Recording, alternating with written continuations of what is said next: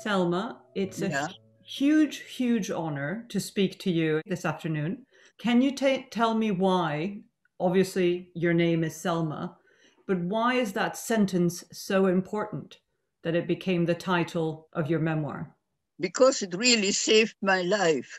I had to change my name during my resistance work in Holland.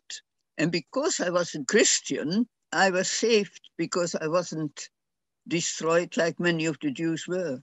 I lived and worked under the name Margaretha van der Kuit, which was my given name during the war. And I didn't use my own name nor my personality during the whole war.